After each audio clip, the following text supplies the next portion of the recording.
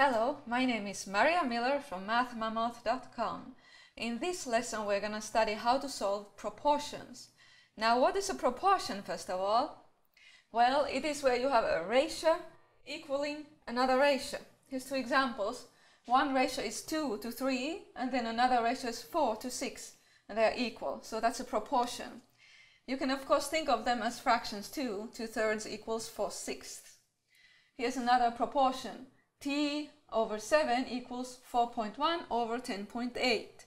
It is a proportion because you can think of those as ratios. The ratio of T to 7 is the same as the ratio of 4.1 to 10.8. And we encounter proportions lots, many times in real life situations, such as prices per pound or speed or gas mileage. There are just a few examples of where we encounter proportions in real life, wherever you have ratios, wherever you have two quantities that are in the same ratio.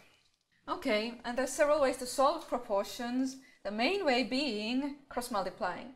But I want to show you two other ways too that work if your numbers are easy enough. One would be that we can make a table. For example, let's say I am given this proportion to solve, and I can think of these two ratios, 45 to x and then 120 to 8, as being here in this table, 120 to 8 here, and I'm thinking of two quantities here. For example, maybe these top numbers, the 45 and 120, maybe they are dollar amounts, such as a person's pay or something. And then these are hours, for example. And then this would mean $120 per 8 hours, right? And this would mean $45 per X hours, unknown amount of hours. So I would put these into the table. This is my unknown that I need to find out. And then I can think different things. For example, I could take half of this. If it is $60, then it would be 4 hours, right? And then I could take half of 60 and get $30 for 2 hours. Take half of that and get $15 for 1 hour. And then surely by this point you can see what goes here, right? For $45, you would have to work 3 hours, okay? So x equals 3. Another way is to think through equivalent fractions, equivalent ratios or equivalent fractions. And for example, let's say we have this kind of a proportion, we need to solve x. And you can use the same principle as you are already familiar with from equivalent fractions. If you have seen in your school books this kind of a problem, there's an empty spot here, and this was in your fraction math. And how did you solve this? It is the same kind of problem as here, right? And we did it this way. We think what number is 3 multiplied by to get 9. And then we use that same number here. So over here I have 100 and 150, so I can see this number 1.5 times is 150. So I take this number 1.5 times to put here in place of x, right? And so that would be 27. This could be, for example, let's say we are told that 18 people out of 100 do something, get the flu each year or something. 18 people out of 100, that's a ratio. And then we are asked, so how many people would you expect to get the flu in a group of 150 people? And now lastly, the main way to solve proportion is by cross-multiplying. Now that means that we multiply crisscross. 5 gets multiplied by 18 and then x gets multiplied by 31. And those are equal. In other words, I get 31 times x is equal to 5 times 18. Like that. And now I solve this equation using normal techniques for solving equations. In this case, of course, you need to divide both sides by 31. So we will get x equals, now this one here is 90, and then divided by 31. And I calculated it, and it is about 2.9032. Should be about, okay. It's rounded. I'll solve another proportion here. I just threw together some random numbers. And the principle is the same, no matter whether the numbers are negative, it still works. You multiply those two, and you multiply those two. And of course, you can write them, for example, this way: 2.5 times 3.1 equals minus 6 times a. And then if you want to, you can switch a so that it is on this side. Or you can start just from the beginning, write your equation so that you get minus 6a on this side. It doesn't matter. But then at this point, you need to then divide both sides by this number, by negative 6. So we get a equals 2.5 times 3.1 divided by negative 6. And then that is about minus 1.292. Cross multiplying might look like a magic trick, but it's not really. It's a shortcut for multiplying this original equation by a, both sides by a, and then also multiplying both sides by 3.1. So it is using the basic principle of multiplying both sides of the equation by the same number, but that is done twice, and then we eventually come to this. So it is a shortcut for multiplying both sides of the equation by this and by that. Okay, it's not a magic trick.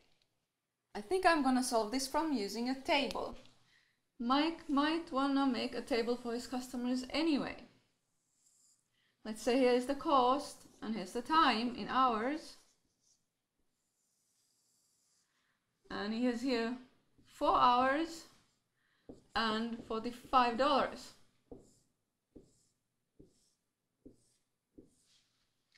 And now I can think about these different time periods. For example, 2 hours. Let's put 2 hours here. 1 hour, half an hour, and the 2.5 hours that we need to know. So for 2 hours, it would be half of that. It would be $22.50. For 1 hour would be half of that, which is $11.25. And then for half an hour, it would be half of that, which would be $5.62, actually $5.65. And now, if I take the half an hour and 2 hour amounts, I can add those and get the final amount. There's $28 and $28.125. You have to round that to $28.13. Okay, so problem solved. A car can travel 100 miles with 4.23 gallons of gas. So how far can it travel with 7 gallons? This time I'm going to write a proportion like here. And so I put my first ratio here, something over something. I can put either the miles over gallons or gallons over miles. That actually does not matter. But usually people talk about miles per gallon, so I'll put miles on top. 100 miles per 4.23 gallons. And then in the other ratio we have the unknown. We just know the gallons, but we don't know the miles. So there's going to be unknown amount of miles to 7 gallons. Okay?